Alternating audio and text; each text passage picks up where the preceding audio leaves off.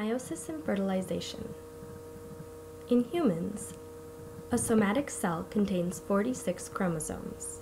When two humans reproduce, they each contribute 23 chromosomes to their offspring. Meiosis is the process that allows gametes to have half as many chromosomes as the somatic cells. In humans, that means they have 23, but it varies by species. In sharks, for example, which have 82 chromosomes, gametes contain 41. Let's take a look at another example. In tigers, a somatic cell contains 38 chromosomes. That means that a gamete has 19. In fertilization, two gametes come together to form a zygote. A gamete from the mother and a gamete from the father create a zygote with 38 chromosomes.